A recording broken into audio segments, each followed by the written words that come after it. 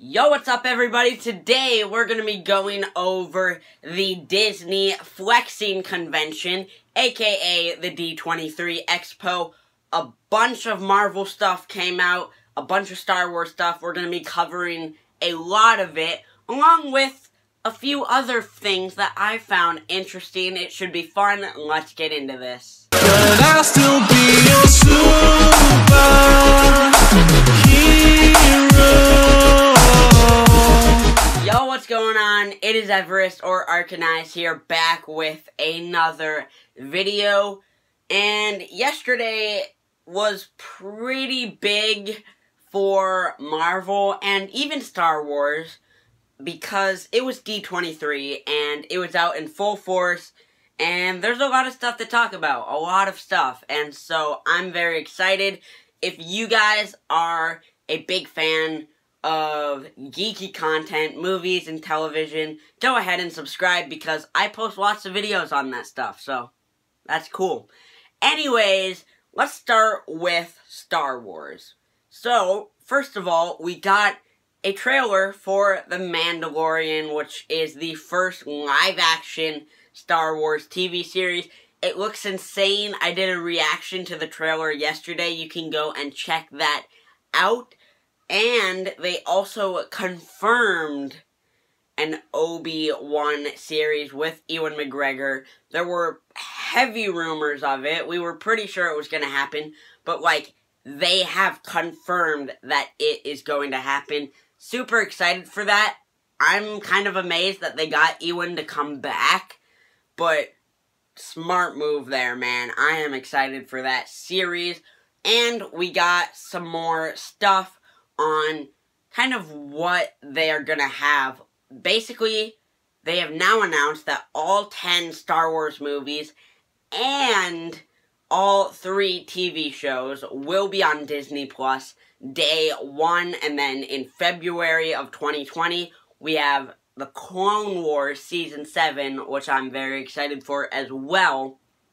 And that was about it. We got some big stuff. That Mandalorian trailer, oh boy, I am so excited. And let's move into Marvel and their Disney Plus kind of side, because it was pretty crazy. First of all, we got a bunch of new TV shows announced. Miss Marvel, which I'm excited for. I think she's a cool character. And then Moon Knight. Moon Knight. The logo got announced. It looks fire as heck. Moon Knight is an incredible comic book character. Moon Knight's an incredible superhero, and I could not be more pumped that they are finally doing this TV show. Moon Knight finally gets a spotlight put on him. I don't think anyone really expected this. I'm kind of freaking out, because, this could be so good. I hope they handle it well, and I'm so hyped. Then, we're also getting a She-Hulk TV series. This is interesting. I am excited for this as well. Not as much as the other two, but I don't know a lot about the She-Hulk character. And so, to learn more about her, I think is going to be really interesting. And I heard they actually had to, purchase the rights from the studio that technically made The Incredible Hulk.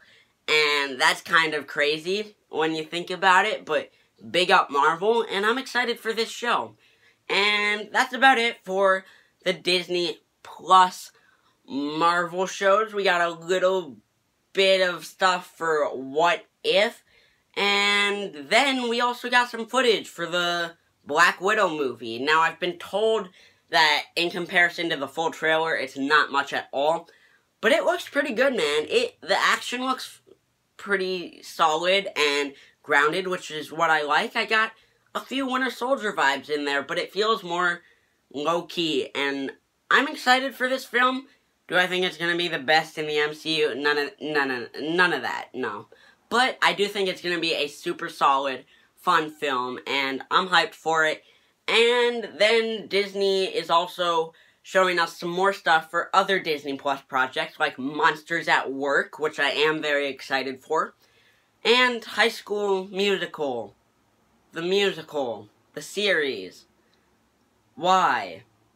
Like, this has to be the biggest cash grab in history, but I watched the trailer and, like, it looks somewhat decent. Like, there's just something about it. It's gonna be bad, but I want to check it out. And that's just Disney at their finest. That's about all I have for today, running down my thoughts on all of this news. And I hope you enjoyed this video. If you did, make sure to subscribe to the channel, leave a like down below, and I'll catch you all in the next one. Peace out.